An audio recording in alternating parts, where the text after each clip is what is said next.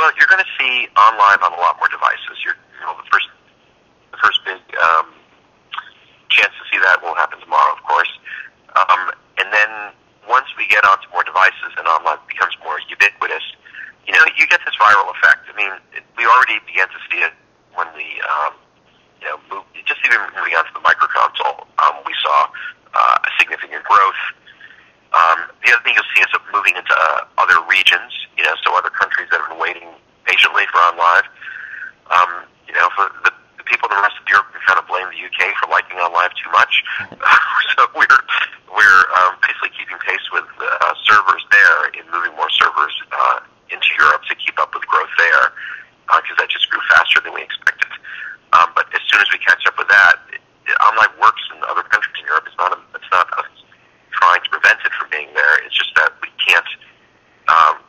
We have to make sure that there isn't sufficient capacity for everybody who's there. So expansion to different regions is another one. And then you'll be seeing some more sort of surprise things that are special for OnLive, like you just saw with LA Noir. Another thing that some people took note of, other people didn't, was you'll be seeing OnLive increasingly being used as the demo platform for the industry. Yeah.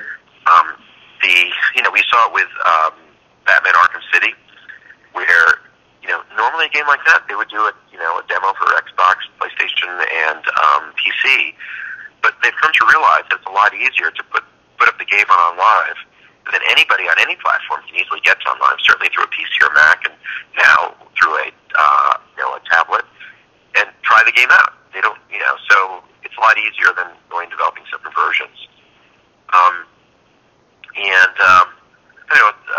Of course, the browser, the long-awaited browser will come.